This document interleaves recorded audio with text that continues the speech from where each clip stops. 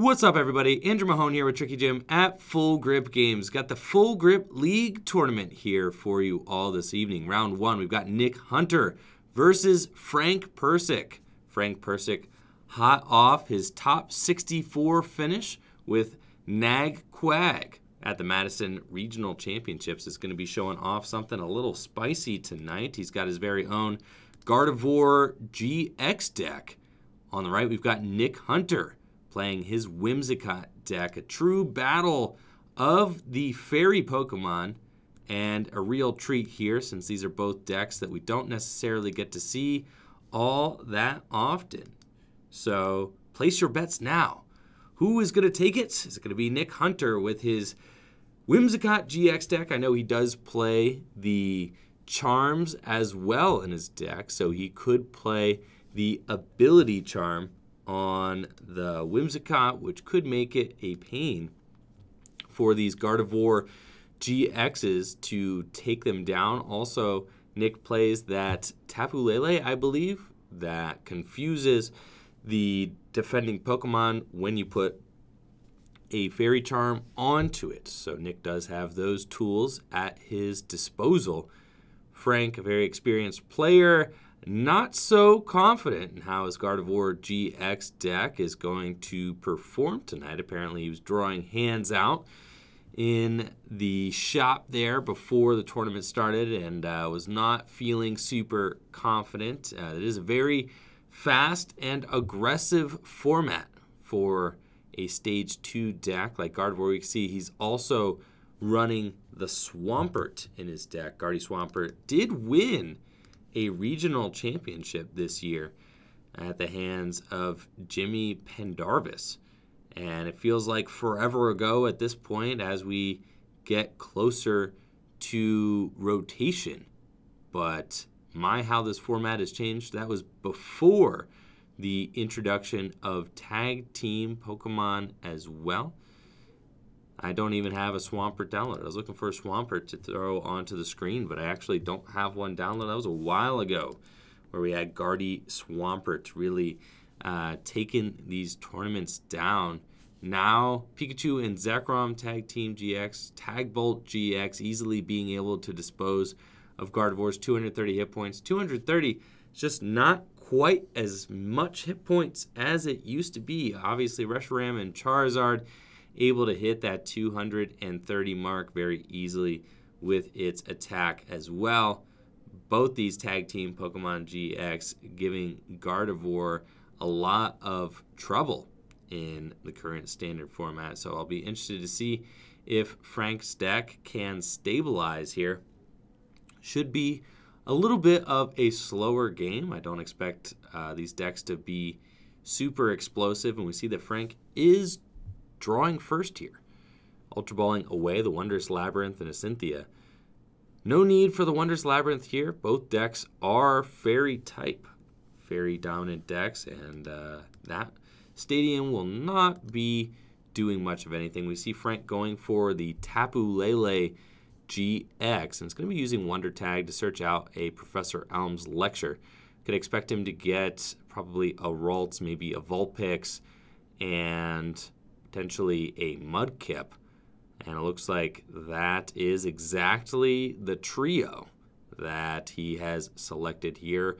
Vulpix evolving into a Alolan Ninetales GX will give Frank the option to search for two specific items out of his deck to help set this board position up. The goal is going to be to get that Swampert into play as quickly as possible so that he can start to use Power Draw. We do see that he's got the Marsh Stomp in his hand, ready to evolve Mudkip on the second turn. Nick, playing Nest Ball down from his hand, is going to be searching his deck, giving it a once-over, and seeing if there's anything prized, maybe any card he's specifically looking for. And we see that Cottony coming down into play. He will be looking to evolve that into Whimsicott on the second turn here. Got the Tapu Lele in the active position, and I imagine that Nick just wants to move that guy to the bench. Not necessarily an attacker that he is looking to utilize. And we see Frank pushing the Wondrous Labyrinth a little bit further from play. Doesn't want anybody to get confused thinking that Wonderlab is active. He's got a bunch of supporters to choose from here off of the Pokegear 3.0, and after looking at his hand, I think a Lily is still the strongest choice.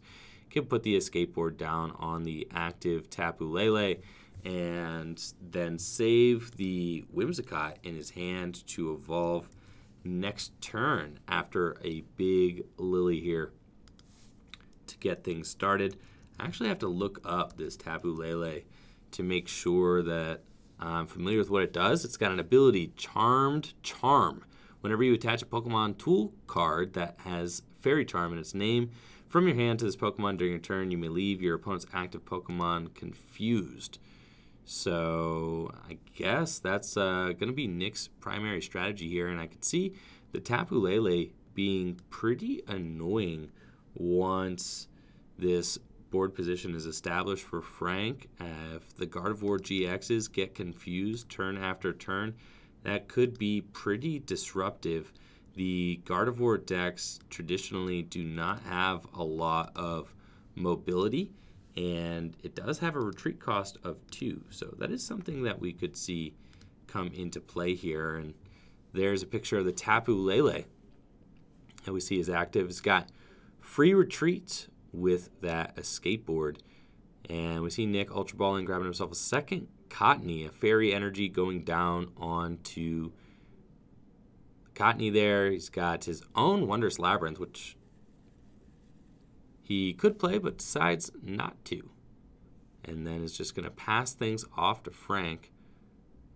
Frank has got a 3-card hand, Marshtomp, and is going to Cynthia. So that's a good start here for Frank, knowing that he's not hitting the rare Candy Swampert this turn off Cynthia. Going to probably just hedge his bets on not doing that. He would need a very powerful draw here off of this Cynthia for 6 in order to take a knockout on this Tapu Lele. I mean, it would have to be 6 absolutely perfect cards, so I don't think that's going to happen.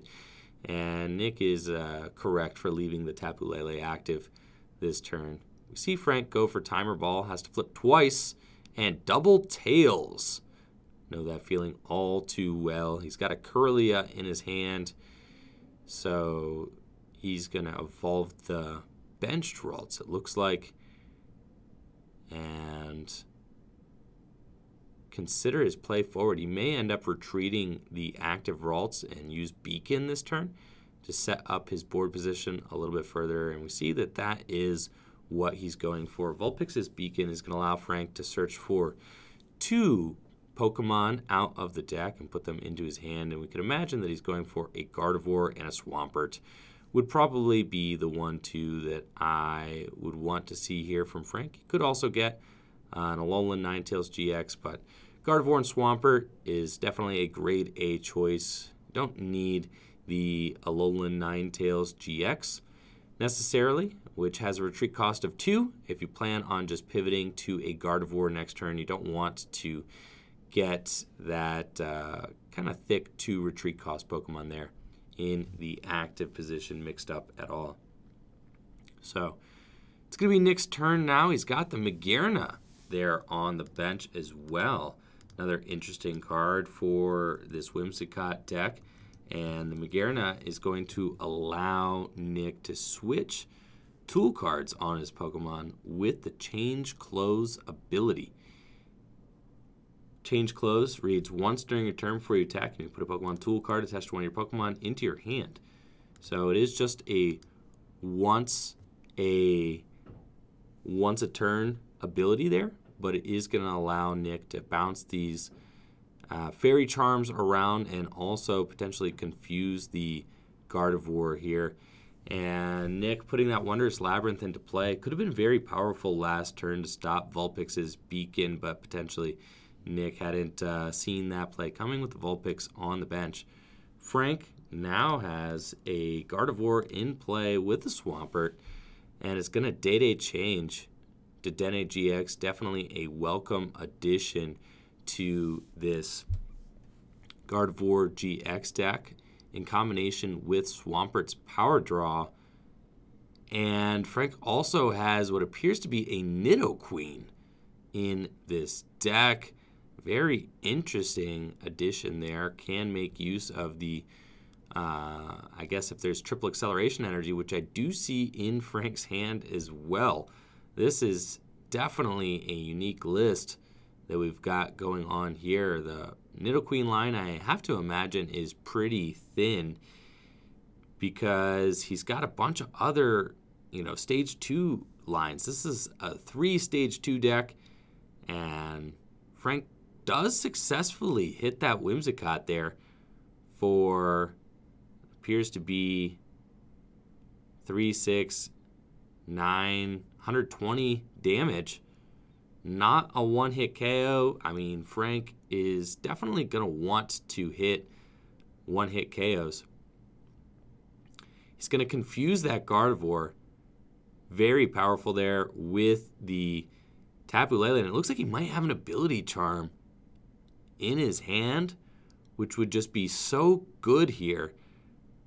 He unfortunately does not have any energy in his hand, but I think that is a Fairy Charm ability, which is going to completely stop Frank's Gardevoir GX from damaging Nick's Whimsicott. And I think Nick makes a really strong choice here, going for the Toy Box GX, which is going to allow him to search his deck for 5 cards, put them into his hand. So he didn't have any real draw support in that hand. He didn't have any energy.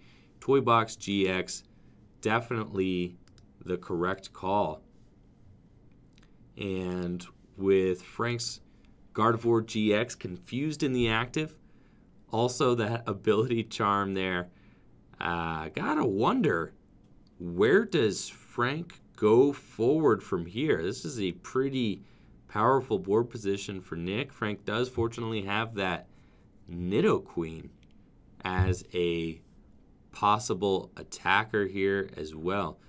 You see he's going to start things off with a power draw, drawing 3 cards, and he does have an Ultra Ball. I see a rare candy in his hand as well, which means that he might be able to get that Nidoqueen into play.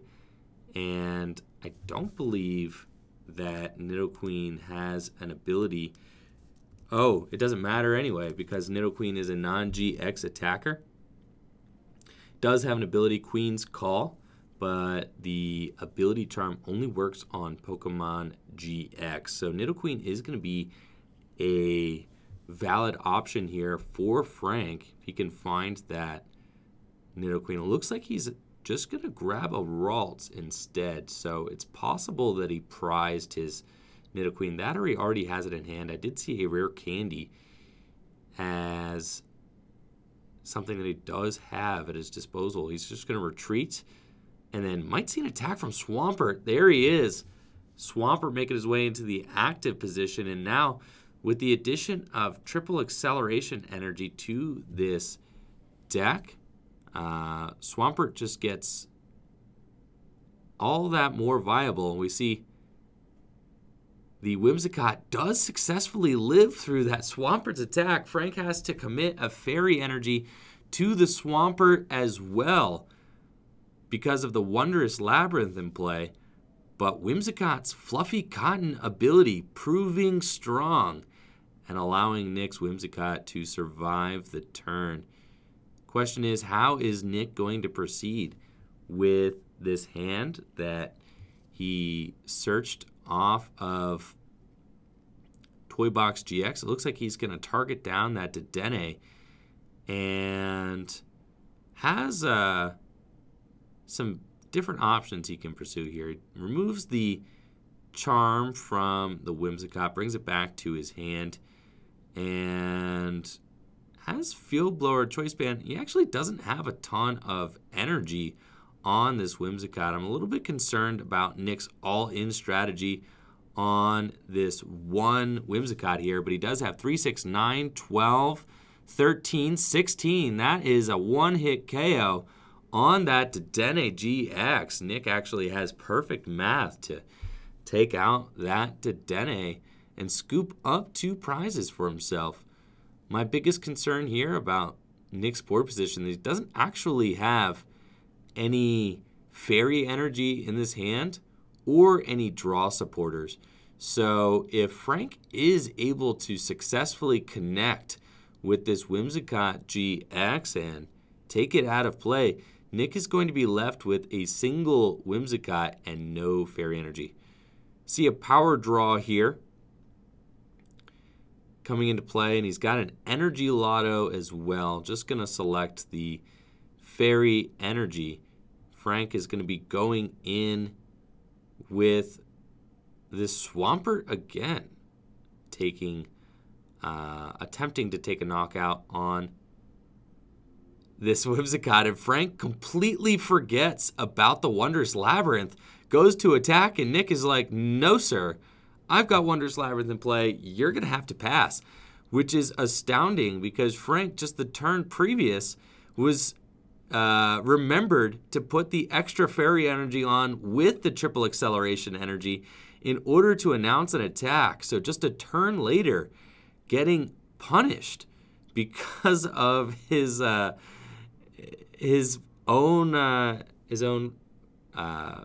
not remembering of the Wondrous Labyrinth. So ultimately punished there on Frank's side.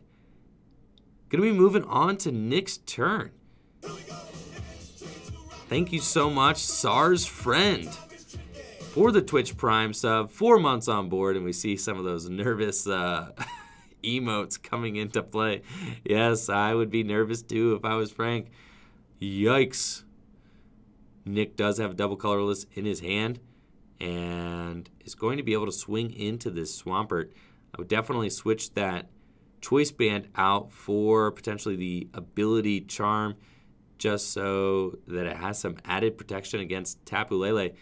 And also is going to be confusing the Swampert. This mobility issue is going to prove to be a really big problem for Frank. That Swampert has a retreat cost of 3, I believe, and is not going to easily be able to retreat. It is a retreat cost of 3.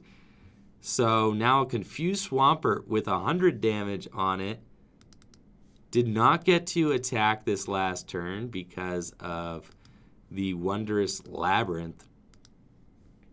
Frank continuing to use Power Draw, wanting to see more resources in his deck. He's going to have to find a Guzma to do anything meaningful. Frank also, I think, has only taken 1 prize to Nick's 3. So Frank appearing to be in a much better board position as well. Or Nick appearing to be in a better board position. It looks like Frank is going to attempt to attack. Oh no! Attempt to attack the Whimsicott with Swampert and flips tails for confusion, taking 30 more damage. This is absolutely devastating. Nick is really just doing everything he needs to take down this Gardevoir GX deck with his Whimsicotts. The confusion, the flips. I mean, he's putting Frank in a situation where Frank has to flip 2 heads in order to successfully attack, or Frank has to flip 1 heads, and then Nick has to also flip tails in order for any of these attacks to connect. See, Nick has a Cynthia here. He's going to shuffle and draw 6 cards. And not really needing all too much. He kind of has everything that he needs on board already. He's got a nice let loose there. If you wanted to limit Frank's hand size, that would be pretty good. But he's going to be taking that knockout and going to just 2 prizes remaining. Frank has got to be concerned about this. He's not able to hit this Whimsicott GX with his Gardevoir, and I believe has prized his Nidoqueen. So in order for Frank to even proceed with this game, he needs to Guzma up and attack one of Nick's non-fairy charmed Pokemon. And Frank has really dumped a lot of energy into attempting to KO this Whimsicott unsuccessfully. He was only able to connect with it once. Then Nick found his Fairy Charm. We see Frank just has to pass. And I suspect that at this point, Frank has got to be very concerned about, oh my gosh, I think Nick has game. That's going to be it. 3, 6, 9, 12, 15, 16. Taking out the Tapu Lele GX for his final 2 prizes. Absolutely wild. Nick Hunter is going to take it with his Whimsicott deck, and Frank showing off the bottom cards there. Was not able to find his Super Boost, was not able to find his Nidoqueen, would have also been very good in this game. Nick moving on to 1-0 with his Whimsicott Tapu Lele Confusion deck. We got Nick Hunter here, fresh off his round 1 win. How you doing, Nick? Doing good. Cool, man. Well, congrats. Thank you very much. Battle of the Fairy decks. Yeah. Whimsicott GX taking it. So, what inspired you to bring this deck to League tonight?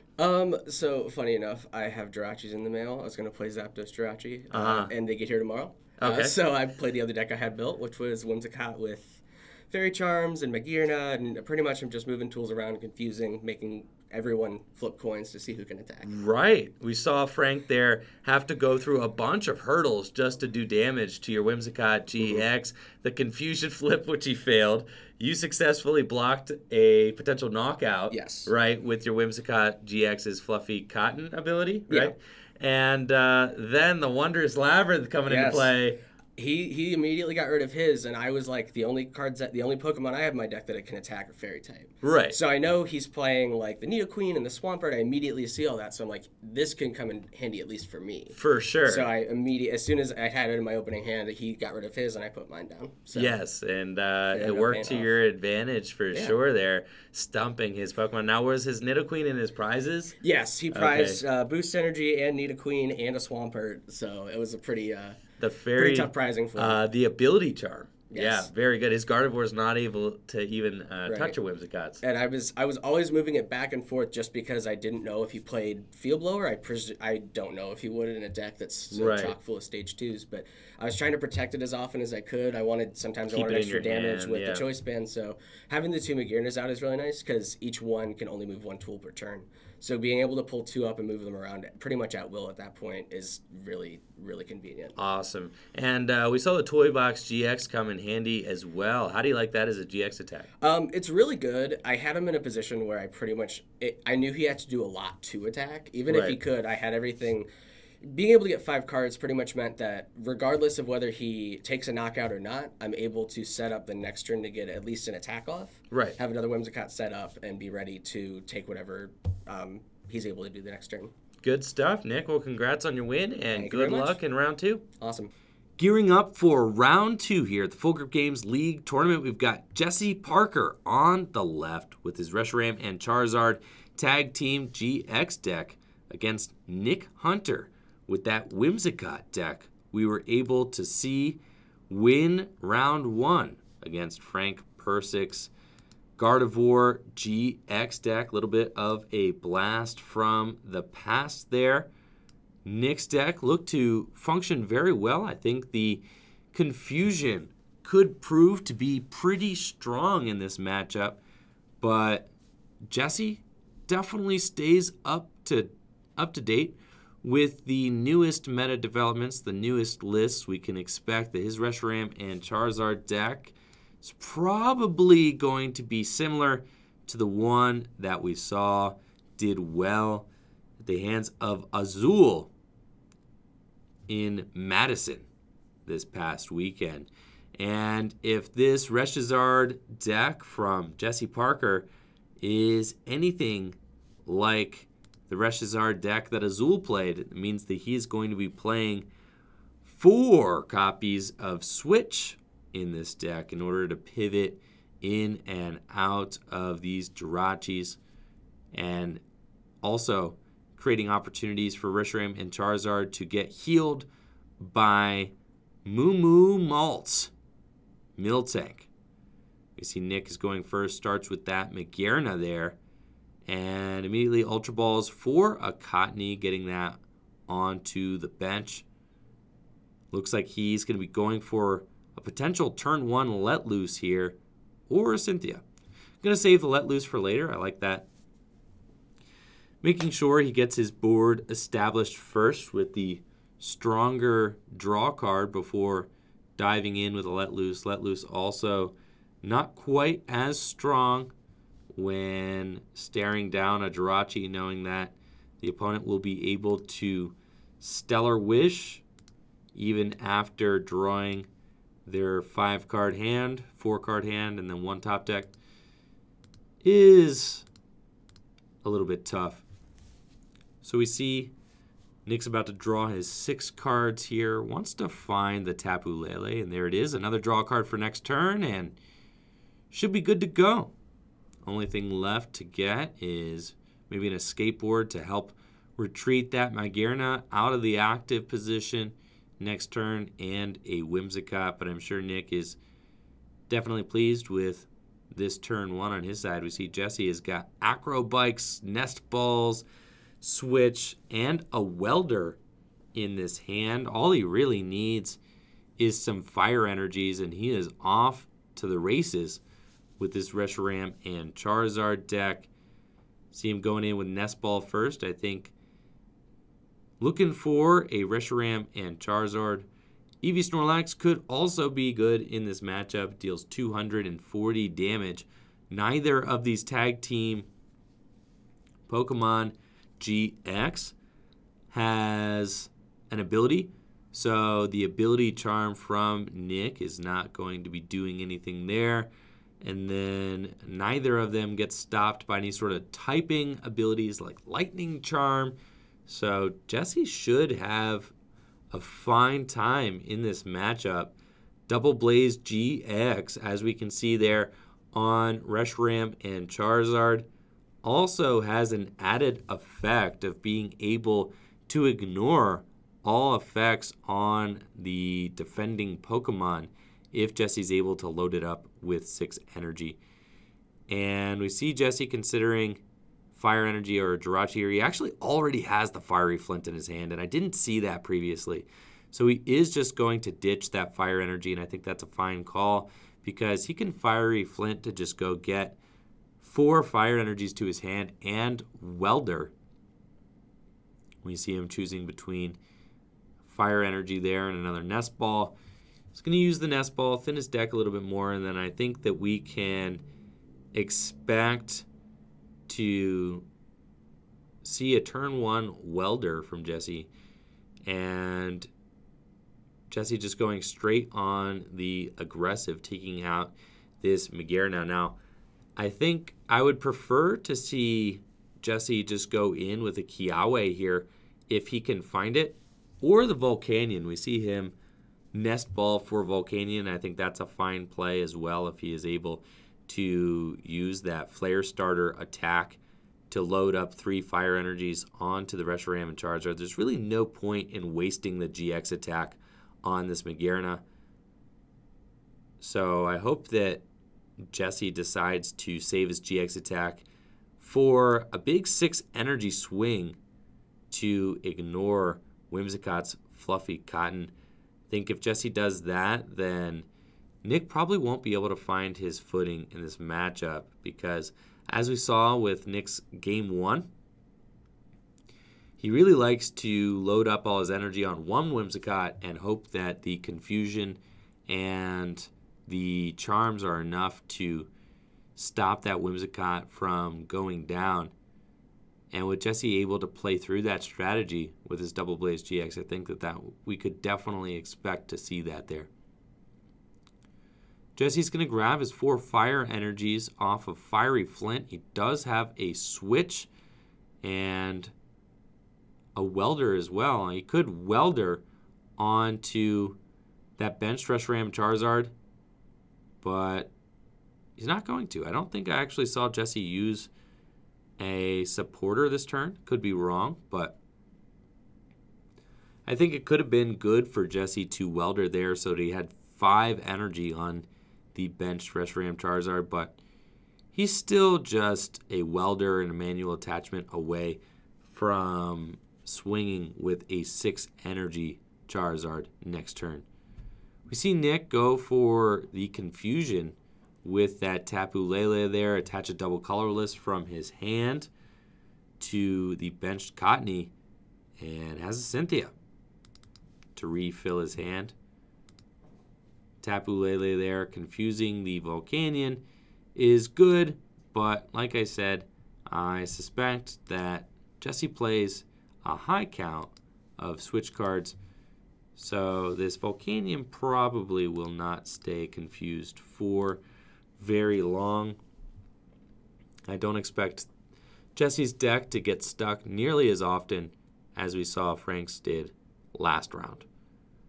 Jesse does have some options here in his hand. We do see he's got an adventure bag, so he can go get the skateboard for his Magearna to retreat it out of the active position. And then I think I saw a way for him to potentially get the Whimsicott there as well. Or did I not? I did not. Oh, he does. He has an Ultra Ball. Okay. So Nick is going to be using Ultra Ball there, discarding the Ability Charm and Ditto Prism Star to go and get himself a Whimsicott GX, I imagine. The Ditto Prism Star not going to be the most useful in this matchup because he is not going to end up using that Drift Blim that we see he plays. The Drift Blim really just a tech for the Weezing matchup. Weezing definitely can be a tough deck for GX decks to play against. The Drift Blim just being able to negate all of that damage. Very powerful. So nice little option there for Nick, but getting rid of the Ditto, not going to be too much of a problem here. Nick has got to hustle and act fast if he wants any chance of taking down this Reshiram and Charizard deck. So we see him swinging in for 3, 6, 9, 100 damage with Whimsicott. Jesse's Volcanion confused in the active and needs to find a little combo here to take out this Whimsicott. If he's got Welder, attach for turn, we see Jesse kind of reading that Double Blaze GX. He's like, I'm pretty sure it ignores your Fluffy Cotton, right? And it definitely does. So Jesse's looking to Welder here to his Reshiram and Charizard. I know all too well that added effect there on the Reshiram Charizard does indeed go through Fluffy Cotton. I've run into that on PTCGO many times. And we see Nick, or Jesse does have the Fire Crystal as well as an Ultra Ball. You could use the Fire Crystal to get a Fire Energy back from the discard, but I don't believe he has a switch. So we could see him Ultra Ball for Dedenne GX and Dede change. Fire Crystal back, a Fire Energy, attach it to his Reshiram Charizard, and then Dede change looking for switch. That is a very all-in play, but I think that seems like the correct one. We see Jesse does grab the Dedenne GX, and I think we can expect a Dede change incoming, which would be very strong here from Jesse. With a few copies of Switch in deck, his odds of hitting it are pretty high. Unfortunately, he's only going to really get one Fire Energy off of this Fire Crystal, even though he's getting all 3. The other 2 are just going to hit the bin. Attaches the Fire and Dede change, discarding his hand, looking for a switch. He's got the Escape Board. That'll do, reducing the Volcanion's retreat cost to 1. Evolves to Arcanine, and we're about to see a Double Blaze GX 4 knockout on this Whimsicott GX. No Fluffy Cotton flip whatsoever, and unfortunately that Whimsicott hitting the bin. Jesse Parker going to 4 prizes remaining, and Nick without a Cottonee or a Whimsicott at all. that has got to be really tough when we see Nick actually just has nothing. He has to confuse the Charizard with his Tapu Lele, but he's actually started committing energies to the Tapu Lele. He doesn't have anything else to really do. He's going to promote the Tapu Lele with nothing else on it, and then he might have to magical shot this Reshiram and Charizard. Not an optimal turn of events here for Nick. I'm sure Nick would have really liked a Toy Box GX right about now or something to help set up his hand. But a board with only Tapu Leles and a Magearna is all we got. Jesse's going to have to figure out a way out of this confusion, though. He could just retreat, but he's got to switch. So he's going to switch into his Jirachi and then presumably just attach and retreat to continue plugging away with his Reshiram and Charizard. Heads up play there from Jesse, not using Stellar Wish or chancing it that he could not find a switch card off of that. So I like that, just ditching the energy to continue attacking. Now Jesse will have to continue finding switch cards here to keep the attack up, since Nick is going to presumably confuse him again with the Charmed Charm one more time and attack for probably 100 damage with this Tapu Lele. It's got a choice band, and Nick actually finds a Judge, so it's not the worst thing for him. I think there's no real point in confusing the Reshiram Charizard. I guess there is a point in confusing the Reshiram Charizard because he needs to avoid an outrage. But we do see him just going for the choice band and is going to try to deal as much damage to the Reshiram Charizard as he can. Ideally, Nick will find a rescue stretcher or some way to get that Tapu Lele back and another Fairy Charm here in order to confuse this Reshiram Charizard so Nick's Tapu Lele does not just get smacked around by this outrage attack from Charizard. Nick ideally wants to find a Cottony as well. I mean, he needs to find like 5 cards off of this and only gets 4, right? But he needs, like, in order to get back in this game, he needs a lot more than 4. He's got the triple acceleration energy that's not doing him any favors right now, and no Cottony. Feels bad. Just going to bring the escape board back to his hand and use Magical Shot for 100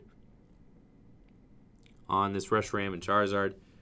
Jesse is not able to use Flare Strike again since he used Flare Strike last turn, but now has the option to Outrage. Even though his hand is small, doesn't really matter. He's got everything he needs to continue plugging away, already on board.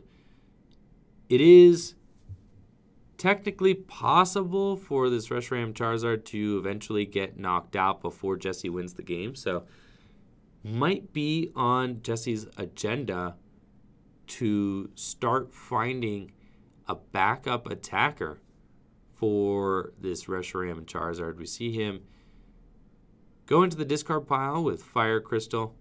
He's going to grab 3 Fire Energies. I think I want to see him load up the Arcanine here. Just start throwing some energies on there so that if the Reshiram Charizard were to go down, he's going to be able to finish off the game with that. And the Heat Factory there, definitely a good draw. Nick, next card is the Nest Ball. I'm sure he's got to be feeling a little bit upset about that. If he had just seen the Nest Ball the turn previous, he'd be in a much better space, able to potentially promote a Whimsicott this turn, but he's going to have to sack at least one more prize before we see a potential Whimsicott in play again. He's going to Lily for 4 here. He's got Field Blower and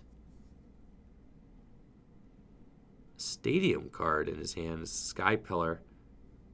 prevents, I think it's Sky Pillar, right?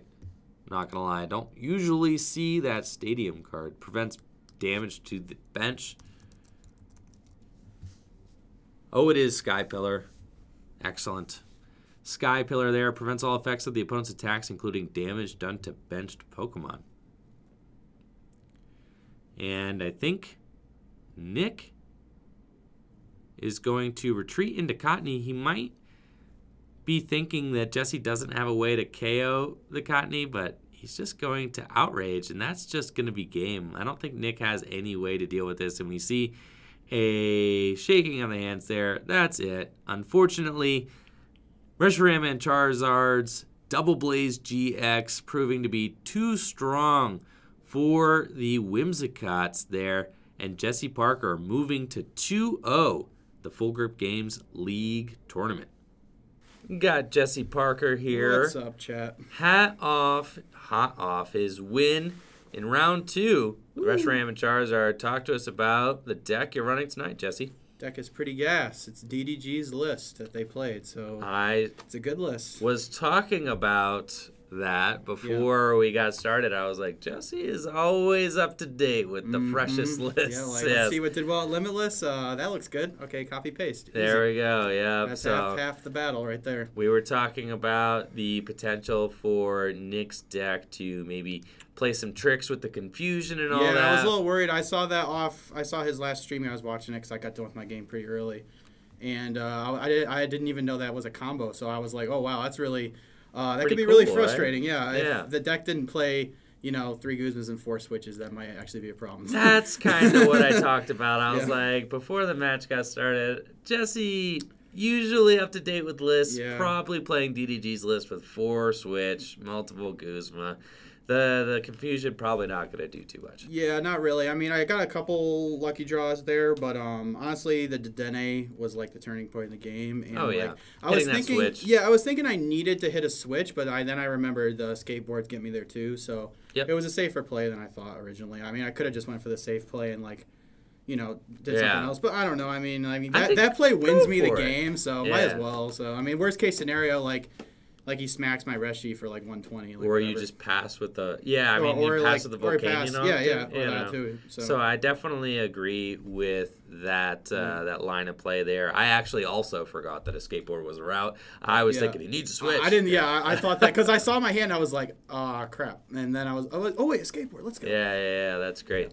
So very strong there. Double Blaze GX going through all effects on the defending Pokemon. I didn't think about that in the matchup, and then I just was looking at my board, and I was like, I saw you kind of leaning in. I could tell the aha moment as you were leaning in. I asked Natalie real quick, this goes through, right? And she's like, yeah. And I'm like, okay, we're going for this play. Sure. It goes through Hoopa's Scoundrel Guard, goes through Fluffy Cotton on Whimsicott GX.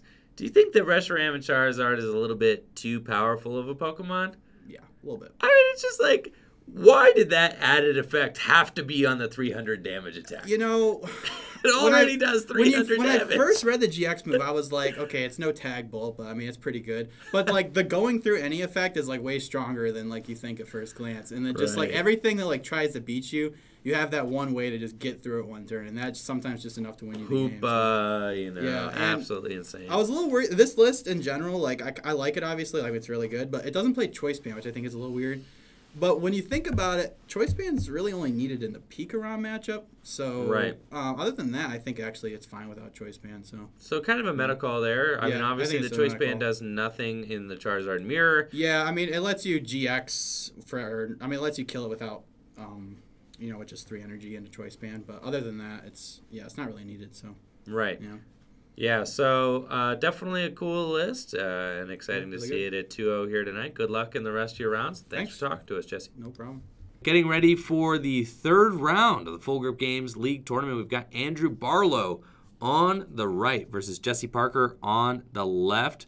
Barlow going to be gracing us with his Baby Blacephalon deck here against Jesse Parker with DDG's Reshiram and Charizard deck. We saw Azul finish in 2nd place at the Madison Regional Championships here. this past weekend with this list, so definitely a powerhouse of a deck. But Barlow rocking the Baby Blounce deck.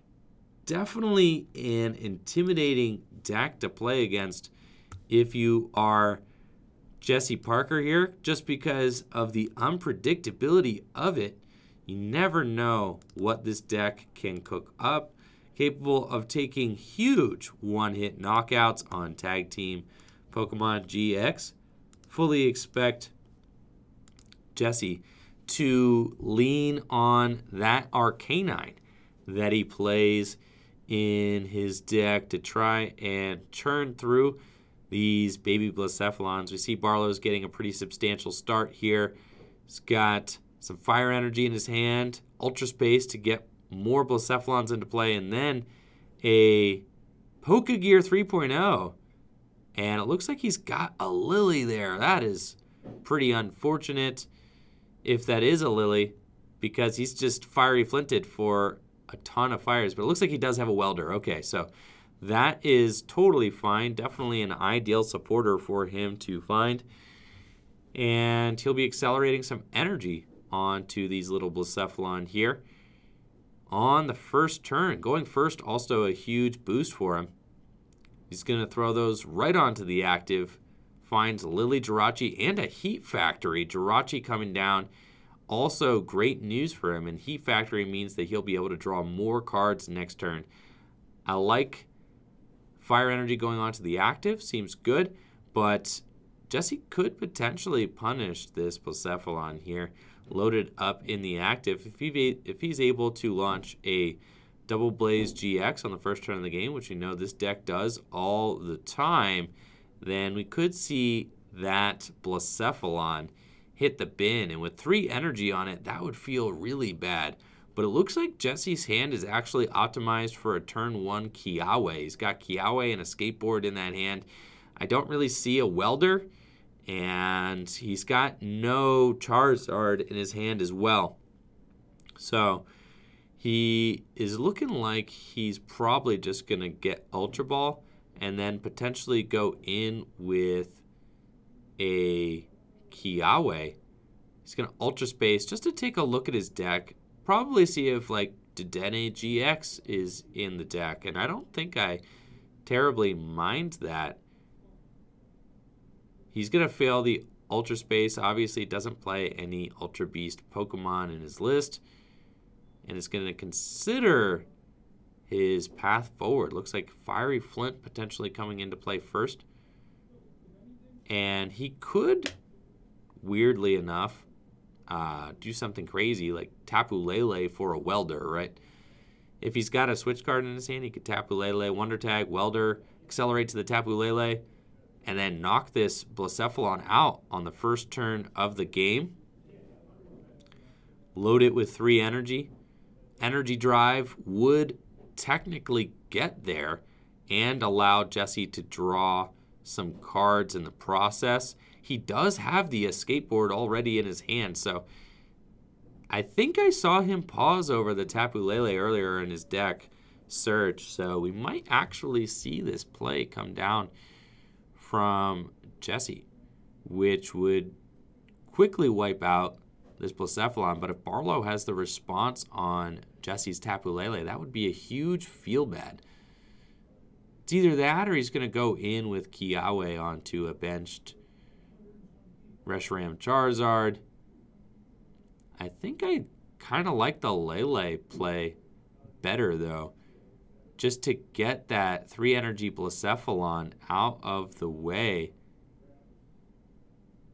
And looks like Jesse, what is he, stretching his back or something? I don't know quite what they're doing over here.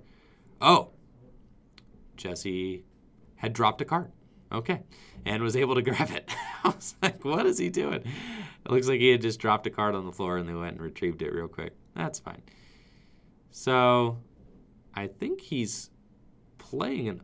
Oh, he just dropped the fire energy again. Jesse, keep your cards on the table. He's going in with the Ultra Ball here. And I imagine is getting a Tapu Lele. I think that's the best call here. but we'll see what he decides. He could also let loose. It's an option too. But we'll see if he sees the Tapu Lele play. And it looks like he does. He's going to grab the Welder. And that means that this Tapu Lele is about to go ham. Using Wonder Tag to grab Welder out of the deck. Jesse's going to get some draw power off this Welder as well. I really like this play from Jesse. Yes, he could get punished for it. But giving himself the option to just wipe Barlow's energy off the board. I think Barlow was a little bit too greedy, attaching that extra fire energy to the active. Why not just put that last fire energy on the bench Blacephalon? Give yourself a little bit of diversity there. Instead, Jesse going ham Lele. Energy drive on the first turn of the game. And Barlow left with his Jirachi and Blacephalon. Opting to promote Blacephalon here makes me think that potentially he's confident in his ability to respond to losing all of that energy there. Looks like Barlow is going to Nest Ball for another Jirachi and Ultra Space for another little Blacephalon. He's got the Heat Factory and a Fiery Flint in hand. It's got to feel bad losing that 3 energy, though. I mean, I know the Baby Blacephalon deck does play a lot of energy, but at this point, he's going to have a significant chunk of that energy in the discard pile. I see there is 4 energy in his deck and maybe a couple more, so maybe 6 energy in the deck total. And he's about to draw 4 of them out. In order to get a one-hit KO, he will have to put 3 of these energy onto the active Blacephalon and hit a Fire Crystal in order to bring the 3 fire energy back from the discard pile.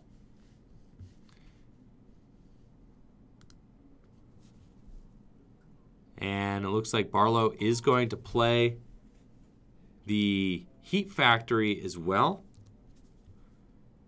so that he can draw some more cards. And Nest Ball, just to thin his deck a little bit more. Looks like he's going to get another little Blacephalon here. And we'll see if he has the cards he needs in order to pull off this attack. I suspect that he might have to just go in for a Blazer this turn, which would not be optimal for him. He does have the Welder, though, so it looks like he's going to be going for it. And I like that Barlow is thinning his deck right now with Pokegear 3.0. Going to grab that Guzma out of the deck, really strong, and increasing his odds of finding that Fire Crystal off of this Welder. If he can find that Fire Crystal, he should have the knockout, I believe. He might be 1 energy short now too, though, since he did use the Heat Factory. He's got a Retrieval, not a Fire Crystal, so he is short this turn. The one-hit KO. He's got 3 fire energies in his hand right now with 1 fire and a Retrieval. Looks like he's going to start diversifying his energy a little bit. And then going in with a 10 damage Blazer. That feels so bad. Jesse has another... Oh, and it's not a Welder. He's got an Acro Bike. And this is going to be a classic... Oh, I was going to say a classic Acro Bike for Acro Bike. No. He actually pulls the Arcanine, a much better attacker in this matchup. So he's going to be able to power up that Arcanine. And we may see an entire game from Jesse where he never actually attacks with Reshiram and Charizard GX. He does Welder onto the Arcanine. Now, if he can find an energy to attach, which I see he's got in hand, he can retreat the Lele out of harm's way and just go in with the Arcanine. But I was going to say, does Jesse have a Fire Crystal in his hand? He did opt to use Heat Factory there, discarding the Fire Energy. That would be unfortunate if he did that and did not have a backup Fire in his hand. I would hate to see Jesse miss the knockout on this Blacephalon, but I think he does have a Fire Crystal in his hand, which would make that Heat Factory play very safe. I also don't think that Jesse necessarily needs another bench Pokemon here. Could just rely on the Arcanine, but Jesse is going to grab the Eevee and Snorlax. Good option to be able to thin the deck a little bit and just increase his odds of drawing into cards that he does want to see. Looks like Jesse's eyeing up a switch, and he does have the Fire Crystal. That is the Fire Crystal I thought it was, so he does have a guaranteed attack with the Arcanine. If he wants to, he can retreat into Jirachi, Stellar Wish, find another trainer card off the top 5, and then switch into Arcanine. Either way, he is going to be getting some mileage here off of this Grand Flame. It looks like he grabbed the Eevee and Snorlax just so that he could get some acceleration with Grand Flame. And he's going to pull those 2 Fire Energies to charge up the Eevee and Snorlax. So Jesse's board position looking fantastic right now. Barlow does find his Victini Prism Star, though, so we see him go to count the amount of Fire Energy that he does have in his discard pile. See how much damage is he going to be dealing with Victini Prism Star. He does have the energy retrieval, as we know as well, but at this point we've seen Barlow use a lot of energy but hasn't done any damage with it. I mean, he's just been drawing a lot of cards. We do have a lot of retrieval in this deck, but I think Barlow is going to need to take some prizes here with this energy or be at risk of potentially running out of ways to accelerate. I don't know if he plays Wishful Baton in this list either, but it looks like Barlow might be switching into a Flareon GX Victini Prism Star strategy here. Flareon GX's GX attack is very good as well. Both Flareon GX and Victini Prism Star interact with the amount of Fire Energy in the discard pile. We see Flareon GX there. Power Burner GX. This attack does 20 damage for each Fire Energy card in your discard pile. And then Victini Prism Star does 20 damage times the amount of fire in the discard pile, but then throws them all back into the deck. Looks like Barlow is kind of prepping for this strategy now and appears to be going in with a Blacephalon. And then once he does attack with this Blacephalon, he will have almost all of the Fire Energy in his deck in his discard pile. You see he does see that Wishful Baton as well. Very strong here in case Jesse doesn't have access to Field Blower. He would really love to pass that Fire Energy on his Blacephalon to maybe the Victini Prism Star or just another Pokemon, really. And Barlow does have the escape board, so it looks like we're finally going to see an attack from this Blacephalon here. It's got the Wishful Baton to boot, and we'll see if he has the Fire Energy necessary to Fireball Circus this Arcanine for knockout. He is going to need 3 Fire Energy. We see him using Rescue Stretcher, throwing the Flareon line back into the deck. And I do fully expect that we are going to see a Fireball Circus for knockout, especially since Barlow is kind of all in on this Blacephalon in the active position. He does have 2 Fire Energies, a Fire Crystal. He's got plenty of access to fire energy here. 5 fire in his hand right now, dealing 250 damage to that Arcanine. All he needs is 3 to take the 1-hit KO and move down to 5 prizes remaining, but Jesse being in the lead is a little bit concerning. See Barlow start to suit up that Victini Prism Star. I like that. Just 1 energy away from an attack on Victini. Jesse does have Let Loose, Marshadow, and a Stellar Wish with Jirachi. So plenty of options here to find that Field Blower. He's got Ultra Balls and Fire Crystal. He also finds a Welder. He does need to Welder this turn to the Eevee and Snorlax if he wishes to attack with Eevee and Snorlax. Things are starting to look a little bit hectic here for Jesse with only GXs in play now. If Barlow is able to knock out the Eevee Snorlax, then all he has to do is clean up that Tapu Lele GX for game. We can see how even though Barlow spent the first few turns of this game not really dealing a lot of damage, there is a clear path to victory here for Barlow, especially if Jesse is not able to remove that Wishful Baton.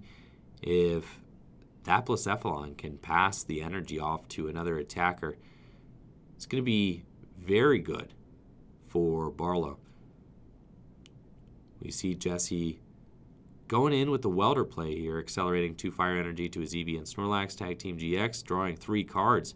Finds a Skateboard and Switch. He's got the Miltank there on the bench, but I don't know if the Miltank is really going to come into play. I don't think Barlow plans on 2-hit KOing any of these attackers. I'm pretty sure Barlow set on taking 2 1-hit knockouts to clean this game up, which puts Jesse in a pretty wild spot. Barlow can win this game in 2 to 3 turns pretty easily, since Barlow doesn't really plan on revealing any Pokemon GX until later in the game. Jesse's going to need at least 4 turns, including this one. So Jesse can win in 4 turns. Barlow can theoretically win in 2 if he knocks out the Lele and the Eevee and Snorlax. Jesse does have the Heat Factory. Still can't find that 1 Field Blower, using Marshadow's Let Loose to shuffle draw 4 cards. And it looks like he has to go all in with Eevee and Snorlax. Dump Truck Press dealing 120 damage to knock out the Blacephalon. But the Wishful Baton sticking. And Barlow suiting up that benched Blacephalon there. He's got to be happy with that. This has been a pretty ideal turn of events for Barlow in this game.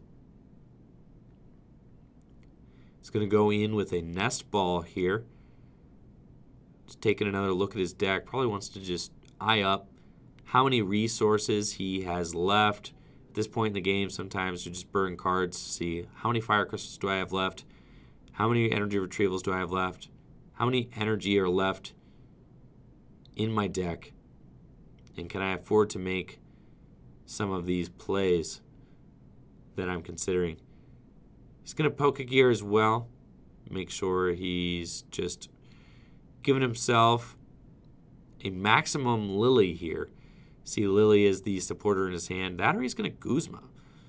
I think Guzma could be pretty ideal if he attaches the fire energy to... Oh, he's going in with the... Wow, okay. He's going in with the Flareon GX here, and I believe we're going to see a Guzma on the Tapu Lele GX to go down to 3 prizes remaining. It's a guaranteed knockout there for Barlow, I believe, if he has enough fire energy in his discard pile. And then Barlow could leave himself. Oh, he's just going to Lily. Okay. Evolving into the Flareon and not using it to attack is a very risky play, I feel like. Unless the Flareon's getting a guaranteed one-hit KO on the Eevee Snorlax, which I don't believe it is. Potentially he was short on energy to KO the Tapu Lele GX on the bench. But it looks like Barlow is still a few cards away from being able to win. Oh my gosh, and it looks like he gets the Fire Crystal Energy Retrieval combo off of that Heat Factory. And it's going to use Stellar Wish as well, grabbing another Fire Crystal. He is going to be able to knock out this Eevee and Snorlax with that Baby Blacephalon, really gassing the deck out this turn. Barlow hit all the cards he needs to take a clean one-hit KO on this Eevee and Snorlax, and then he's going to have almost all the energy in his deck in the discard pile for a potential one-hit KO for game with Guzma in hand, with either Flareon GX or Victini Prism Star, both Pokemon threatening huge knockouts on the bench Tapu Lele GX for game. I can't believe it. This is a huge knockout for Barlow, taking down the mighty Eevee and Snorlax. 6 energy with Fireball Circus, dealing 300 damage and taking 3 prizes in the process. That's a ton of fire energy in Barlow's discard pile at this point. And he's got both Victini Prism Star and Flareon GX on the bench. Guzma in hand. He's got everything that he needs to take the game, and we see him counting the energy in his discard pile, making sure he has enough to KO the Tapu Lele. And the tough thing about Jesse's board position is if Jesse doesn't take a KO, he's probably going to lose the game. But if he does take a KO on that Blacephalon GX, then that just powers up Barlow's Flareon GX and Victini Prism Star even further. So Jesse's in a really compromising situation here. He has to attack this Blacephalon. The only attackers left in his deck that can KO the Blacephalon are GX Pokemon, and Barlow is capable of one-hit KOing just about any GX Jesse throws his way. I think the safest route for Jesse to win this game, he has to accelerate onto this Reshiram and Charizard GX. And we see him going for a count here. The fire energy. I don't know exactly how many fires are in Barlow's discard pile. I think it might only be 7 or so. Maybe 6 or 7. He did Fire Crystal a lot of them back. But we see Jesse going through the motions, reading all of the Flareon GX, making sure he knows exactly what Barlow is capable of. It looks like Jesse is going for a Guzma play here or something. And we see he does find a Guzma. But I'm not sure what he would be Guzmaing. That Victini Prism Star not in harm's way. I think he needs a welder. He needs to accelerate onto that Reshiram and Charizard with welder. I think that's probably his only route. And even if Jesse doesn't knock out this Blacephalon in the active, Barlow can still retreat it to put 2 more fire energy into his discard pile, which could get him in KO range for the Tapu Lele GX. We see Jesse drawing even more cards. He uses Fire Crystal to bring the fire energies back from his discard pile to his hand. Heat Factory Prism Star Stadium to draw 3 more cards. He's working with a huge hand here, but still a little bit stuck. I don't think I see a welder in this hand for Jesse. And if he knocks out the active Blacephalon with Tapu Lele, he surely loses the game with a retaliatory Flareon GX. We see Jesse just weighing his options here, trying to make sure that there's not anything that he's missing, and he's just going to go ahead and scoop it up. Barlow has game on board with Flareon GX or Victini Prism Star, and Jesse saying, where was that welder that I needed? Couldn't find it. Andrew Barlow moving on to 3-0, the Full Grip Games League Tournament with his little Blacephalon deck. Andrew Barlow here, hot off his round 3 win at the Full Grip Games League Tournament. How you doing, Andrew? Good. Baby Blacephalon. Yes. What inspired you to play such a deck? It was a deck that I thought was worse than it really was. Yeah. It's inconsistent, but it can hit big numbers. Huge. And as a single prize attacker, it gives you the time to stall to try to find what you need. Exactly. In that game specifically, I was worried that your deck really wasn't doing anything those first couple turns. Yes. And you got blown up by a Lele. I was like, you just lost 3 fire energy. Yeah. That's got to feel pretty bad. But you saw you had all the time in the world. You really only had to take maybe 3 knockouts to win the game. Yep. So that definitely proved to be advantageous for you. Mm-hmm. How do you like the Flareon GX and the Victini Prism Star in there? The Victini is really nice because it's sometimes you'll burn through you'll burn through your fire crystals and energy retrievals early. So getting all those back in your deck so you can fire flint them back out is really nice. For sure.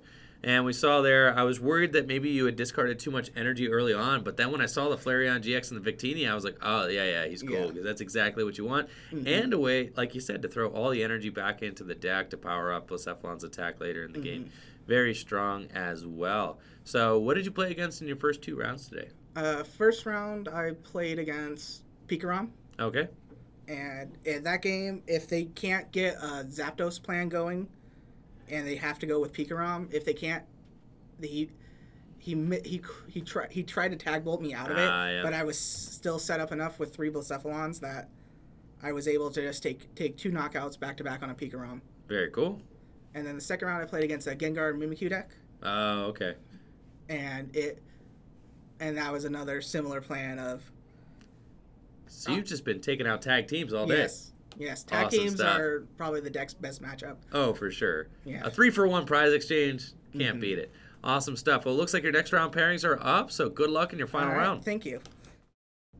Gearing up for our 4th and final round at the Full Grip Games League Tournament. We've got Brady Botner on the left versus Andrew Barlow on the right. Brady Botner has got his Turbo Buzzmosa deck here today against Andrew Barlow's fiery Baby Blacephalon deck. Should be a pretty tough match for Brady Botner. Does not play any sort of weakness policies or anything like that in his deck, but we just got finished talking to Andrew Barlow, and as we saw, he's just been blowing up Tag Team Pokemon GX all day with Fireball Circus.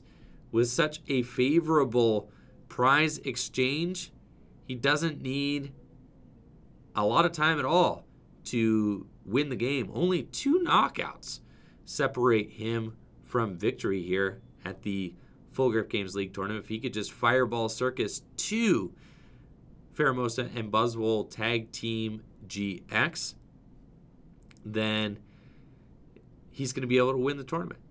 Brady is going to be looking to, I guess, soften up some Blacephalons with the Jet Punch attack there, and hopefully take a big multiple prize turn with Beast Game GX. But I don't know if there's going to be enough resources in Brady's deck to be able to slow Barlow's deck down. Power Plant shouldn't do anything. If he plays Power Plant, that won't be of any help. Barlow doesn't play any Pokemon GX abilities. So it might just be a sad day for Brady, though we did see Barlow did say that the Blacephalon deck can be inconsistent at times. So Brady probably hoping that this game is one of those games where his deck is just not very consistent. But as we can already see, Barlow has got a Heat Factory in his hand, so he's going to be good to at least draw a few cards off the top here. And also has a Welder in his hand, so he's going to be able to draw some cards with that as well. I think it's a Welder. It might actually, it's just a Wishful Baton. He doesn't have a Welder. So he does have Heat Factory. He could whiff everything that he needs here on this first turn. But if Barlow starts with a Stellar Wish Jirachi, he's going to have even more opportunities to find those powerful draw cards off rip. And looks like these players are just waiting for the judges' go-ahead to get this fourth and final round underway in what may be one of the quickest games we've ever seen here. Looking at Brady's hand, it looks like he has maybe 4 or 5 grass energy in the deck and a Beast Ring, which is probably not going to be doing him a lot of good here for starters. And I always hate when this happens at a tournament and you're at your round and maybe there's a delay in the match starting and you're just sitting there and you got a suboptimal starting hand, and because of the round delay, you're just sitting there staring at it, just waiting for things to get started. And here we go. Barlow with the power start. He's got 3 Jirachis in play. So Barlow is going to have no shortage of ways to search out trainers. I highly doubt that he is going to be dead drawing here. Brady getting the party started, though, with a Greens Exploration. And also a Mischievous there in the active position, which he can evolve on the first turn with a Dust Stone. But we saw his hand is probably too big to pare down to get a valuable draw there with the Dust Stone. Now, something that I am going to mention, though, is that with all of these Jirachis in play, if Brady is able to Jet Punch a bunch, he could take some multiple prize turns here with the Pheromosa and Buzzwole GX. If Barlow is by some miracle not able to find a Baby Blacephalon, maybe he prized all 4. Anything can happen in the Pokemon trading card game, though. It does look like even if Barlow prized all 4 Baby Blacephalons, which might just be what it takes for Brady to be able to win. Even if he did, Barlow still has a Flareon in his deck, still has a Victini Prism Star in his deck. Looks like Brady's just going to pass. And I like this play from Brady, just leaving the Mischievous in the active position, not giving Barlow more cards than he needs here. And sure enough, Barlow finds Pokegear and Blacephalon. So he's going to be chilling out here, looking for a Welder. If he finds a Welder, he's going to be drawing 3 more cards. He's got the Pokegear and a Stellar Wish to find Welder. Ideally, would like to find the Welder off the Pokegear. Doesn't find it. So he is in a tough situation because if he uses the Stellar Wish on Jirachi in order to find himself the Welder, then that means that he doesn't have a Switch in hand and is going to need to find Switch off of his 3-card Welder draw. So we'll see if he finds it here, and sure enough, it looks like he does. So, oh, he doesn't, because he goes for the Pokegear. That must have been an energy retrieval that I saw. So he grabs the Pokegear, looking for the Welder again. Great consistency booster from Unbroken Bonds.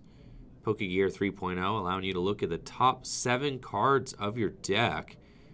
Looking for a supporter card you find there, put it into your hand. He's got a Lily.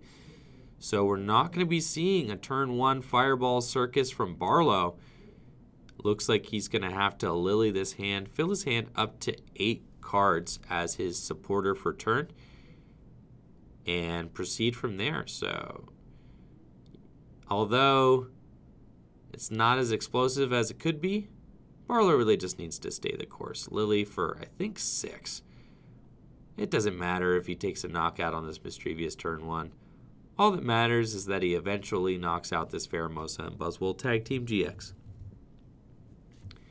We see Barlow just flooding the field with Blacephalons. This could get ugly pretty quick. And Brady just chilling over here. A single grass energy on his Pheromosa and Buzzwole GX. Mischievous there in the active. And at this point, you probably know the writing's on the wall. There are multiple Blacephalons over there. There's 3 Jirachis in play. There's no way that my opponent is going to dead draw enough for me to overcome this type disadvantage that I'm at. It looks like Barlow is just going to pass turn. It's fine, though, for Barlow. Like I said, he's playing the long game here. Doesn't need to take a turn 1 knockout at all. In fact, Brady is going to go ahead and knock out that Mischievous itself.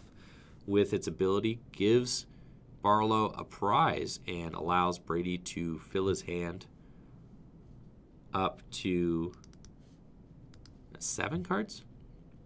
So definitely a strong draw option there.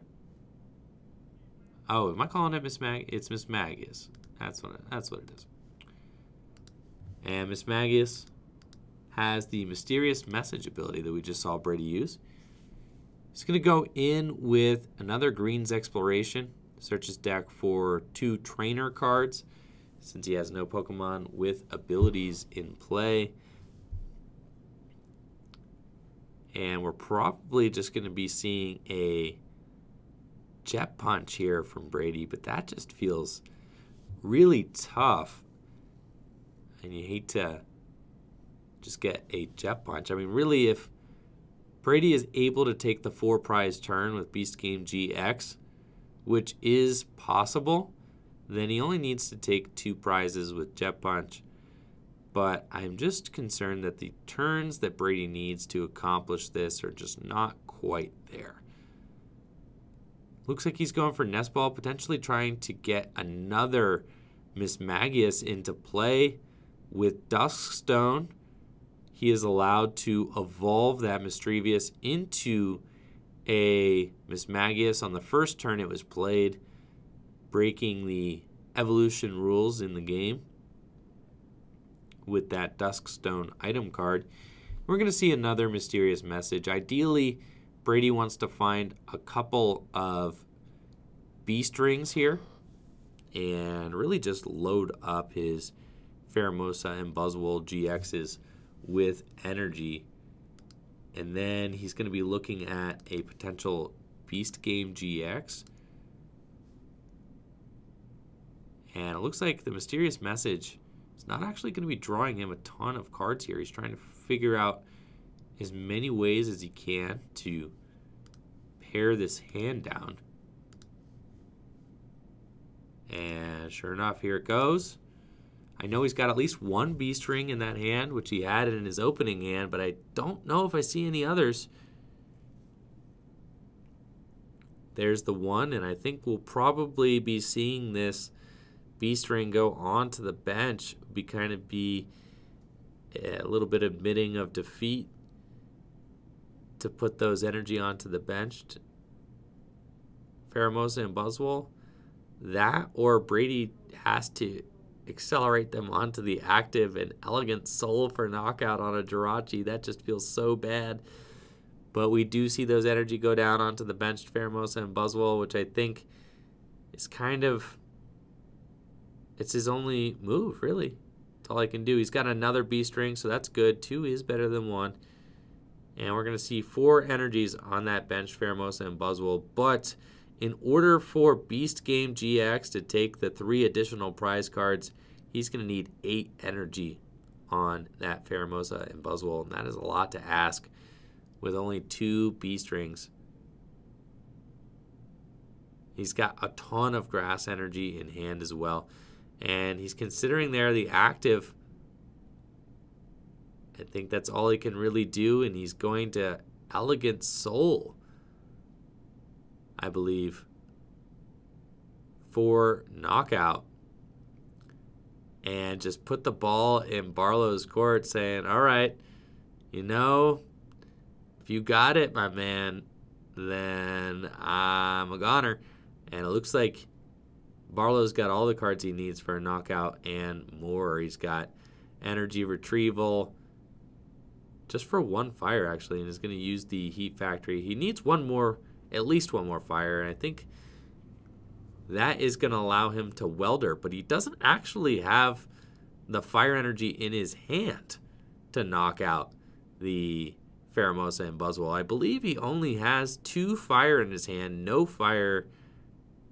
Well, I guess he's got 1 fire in the discard pile, 2 fire in his hand.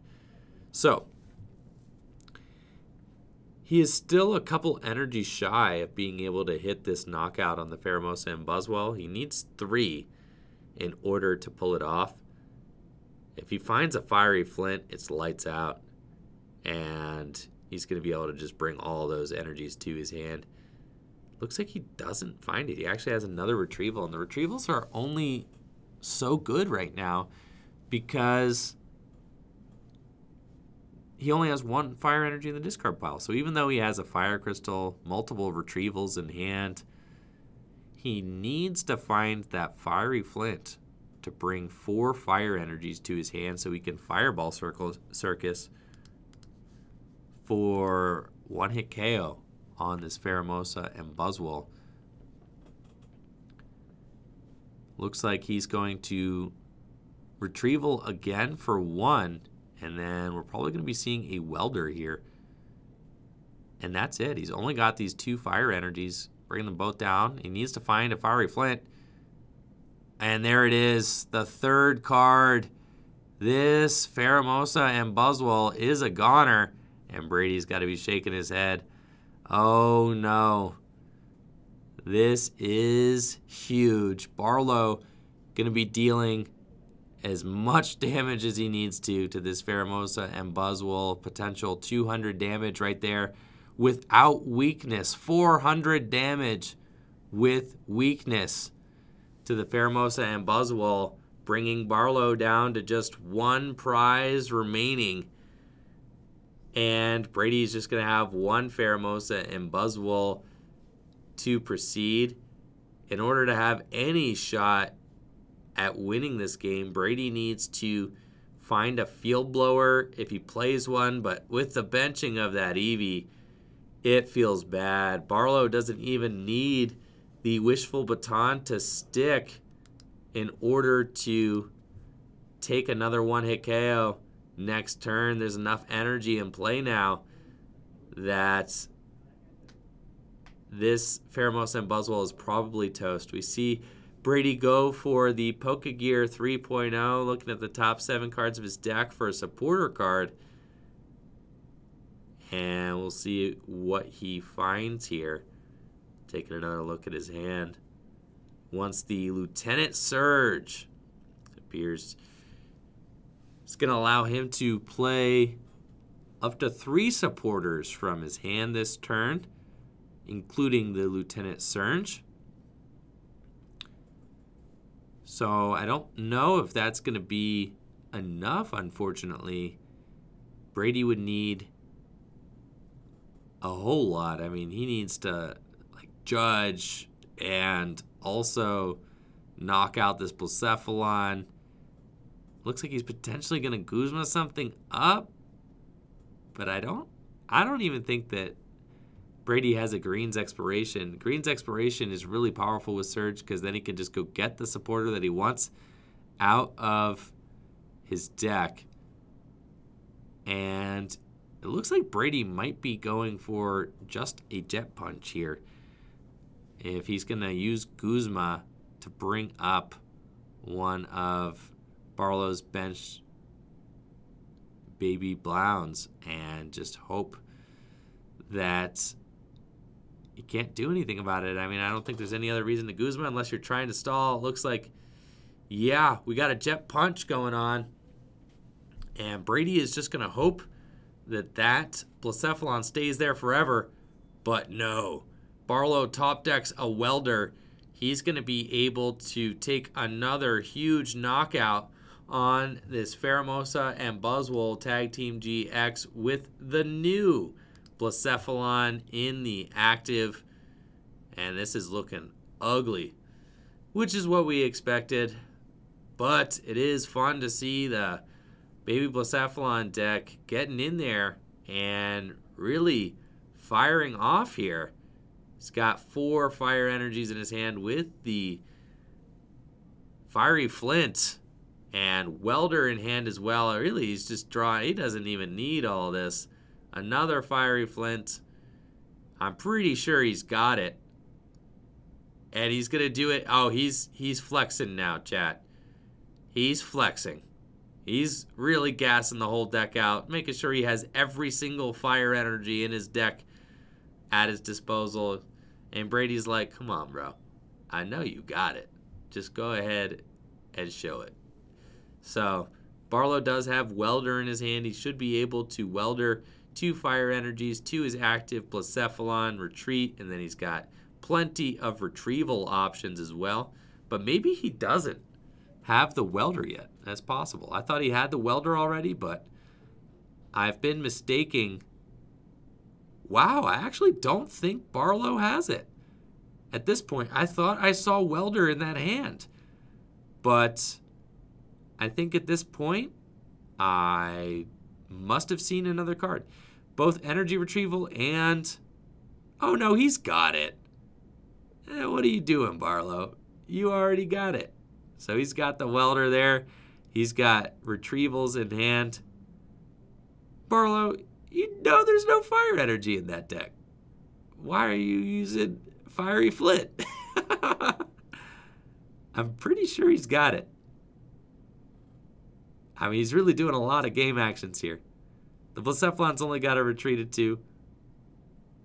Maybe he wants to do it a different way. I think, nope. Oh, he wants to do it with Flareon, dude. He wants to GX with Flareon. Oh, now he's really bad, man. That's really a BM if I've ever seen it. The retreat, the switch, the fire crystal. He's just trying to see how much damage he could do to the Pheromosa and Buzzwole GX. Barlow out here. He's already dead. Fireball Circus for 1, 2, 3, 4, 5, 6, 7, 8, 9, 10. Oh my goodness. That's 1,000 damage. All right. Fireball Circus for 1,000 damage. And Brady, being a good sport, I'll be like, all right, Barlow, I see you got game in hand, but I'll let you do it.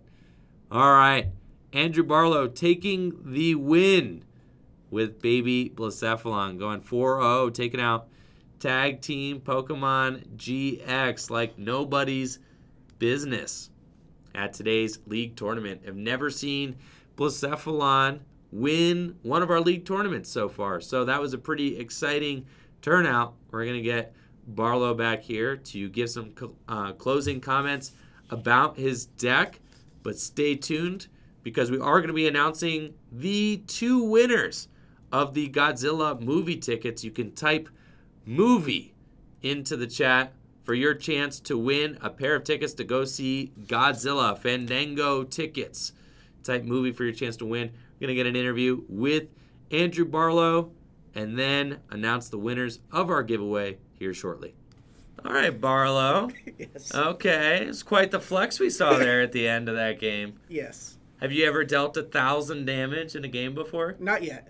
So first time. Yes. Pretty good. I don't know that I had ever dealt 1,000 damage. I can't remember, but pretty impressive. So after your 4-0 streak here with the Baby Blacephalon deck, do you think that this is a deck you could see yourself playing again? Yes. Really? It's something I think it catches a lot of people off guard, and they don't know how exactly to deal with it.